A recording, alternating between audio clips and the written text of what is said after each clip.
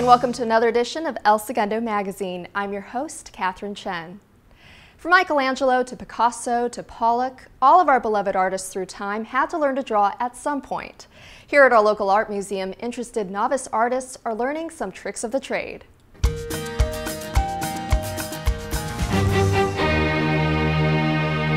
We are overcoming our egos.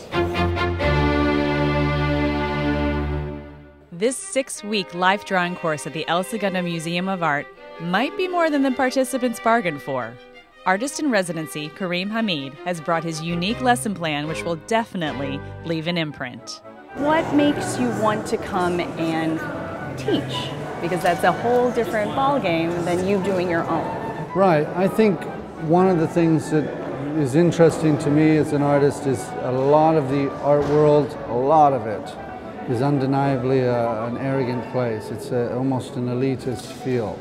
And oftentimes to navigate your way through that requires a lot of sort of sophistication and things such as that. And I don't really necessarily agree with that.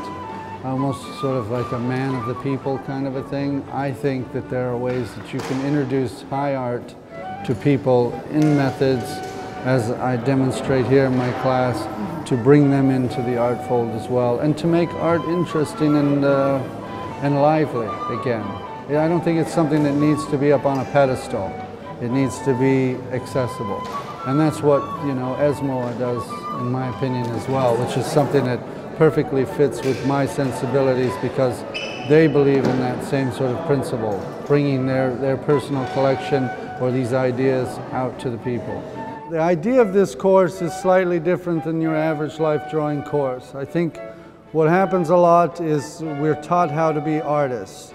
And my goal is not necessarily to teach you how to be an artist. My goal is to teach you how to approach life drawing and then maybe being an artist if you wish to do so. In order to really learn, you must unlearn.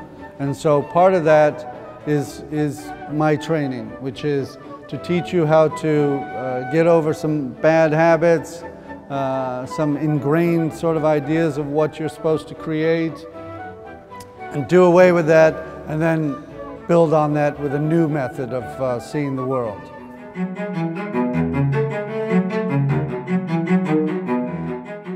Kareem gave us 30 minutes to draw the model in our first exercise. And do not be shocked by the things I say or do later in the class. They're all meant in goodness. I'll never ridicule you, but I do get a little outrageous sometimes. Enjoy the ride.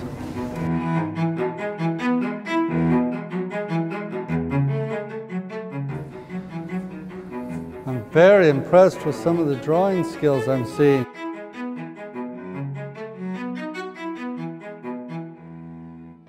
Choose your favorite drawing. Please hold them up. Are you ready? Let us behold the genius of the ego. As I said to you yesterday, my job is a full frontal onslaught directed exactly at your egos, including mine. If we are going to make anything that resembles art, we must first attack our egos because they are in our way. And every one of your drawings that I just saw there, whether they look like a 3-year-old painted it out of the back of their head or more accomplished, they all ring of the same thing, egos. You take that drawing that you just held up, and I want that thing ripped right down the middle. Such a beautiful sight. Once our egos were discarded in the trash, Kareem set us on our way to capture the model's energy and essence in a new exercise. I want full movement. We have about 1 minute, and you can create a lot with that minute. Now, you're not going to take that and show your parents, and they're not going to be proud of you. Your friends may not even buy you a drink later. They may call the doctor, but this is what we're after. I can't even imagine you have time to look at your paper. You should be feeling her. Move.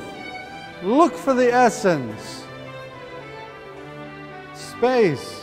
What happens between her hand and that foot, right?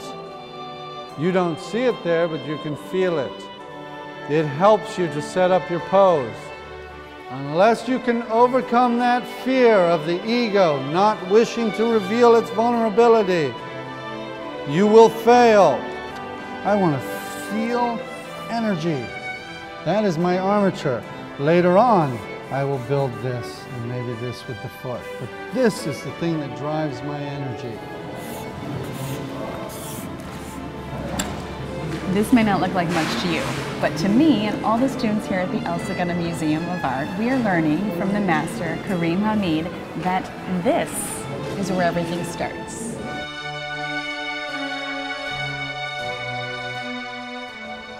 This is making a picture.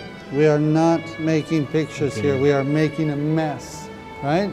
So I start with her head. I come down through her leg, back up to the head, back to the arm, back to the other arm. So you want to fill all that in, just moving around the page, wherever your eye's going. The gesture is not a stick figure. Energy. Work with me here. Watch, ready? Down into her hips, down into her legs, back up into the arm, right across to the other arm. Oh, see, it's not so bad. Jumping off a cliff is bad. Drawing is not. Check it out. Boom. Boom, boom, boom, boom, boom. Done. Next. Now we're forcing ourselves to make a mess, right? This is good. The full pose should be set up with this armature. From now on, when you draw a drawing and you're near me, this is how you set up your drawing. We must capture that life. I love it. If it looks like a mess, you're doing something right. Next. Oh my God, I love it. See? You're rubbing off on it. But nice is not art. Nice does not make art. You are a genius locked inside of nice. We are going to break that. Look at that. Was that mine or yours? That's yours. I don't know. I don't remember now. Yeah, because I wouldn't normally make a mark like that. And that's a great mark that you just made to capture that. And so what we're doing though in a master drawing is we're taking that element that's very quiet in the beginning, that first initial response to somebody, but we're amplifying it. Our ego wants to control it, and it's easy to control things when they're like this, because we know in the back of our head, I can change that. I can change that, and nobody will see it, right? Yeah, I can go over it, I can even erase it, it will go away easy. But if we amplify things, now try and erase that or go over it. So that's what we're trying to do, is you have to go back into your earliest phase. Before you started to figure out the world consciously, you were nothing but intuition and energy. And that's what we are creating, intuition and energy. And you will fight me all the way along the line, and I will fight back because I'm a scrappy little son of a you-know-what. These lucky students may not be leaving with the perfect drawings they expected, but they are leaving with something even more valuable, a new view on the foundation of their art. For El Segundo TV, I'm Beth Haggerty.